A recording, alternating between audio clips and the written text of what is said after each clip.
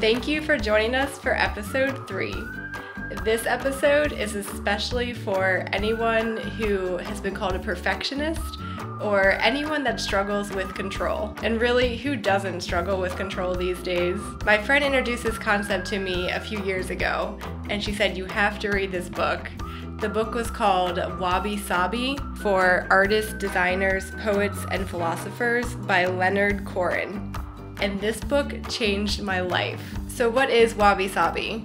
Wabi-Sabi comes from traditional Japanese aesthetics, and the way that I always think about it is it's just finding beauty in imperfection.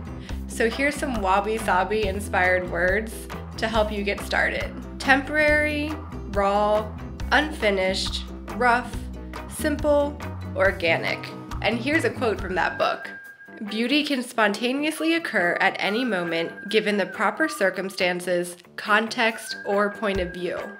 Beauty is thus an altered state of consciousness, an extraordinary moment of poetry and grace.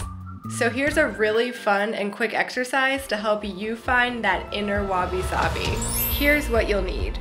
1 piece of paper, preferably watercolor paper, a thick brush or a set of brushes, some black ink, a timer, and yes, you can use the one on your cell phone, a spray bottle, and a bowl of water. So you'll have 1 minute to make 12 different strokes on that piece of paper. And when the time's up, that's your final piece of work. As you begin this exercise, just remember to take a deep breath, turn on some relaxing music, and let go of this idea of perfect. As a culture, we become obsessed with perfection. We're ashamed of our curves, our wrinkles, and anything else that we consider imperfect.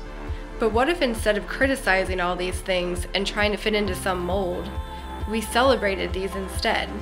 What if we realized these things make us human, and these things are what true beauty really is?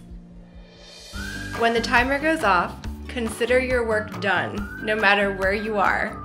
And let this be your moment to just step back and embrace all the things that came up, and maybe just study it for all those little moments that you could have never planned. So here's your new mantra. Say it with me now. Wabi-Sabi. Thank you so much for watching, and the light in me sees and honors the light in you. Namaste.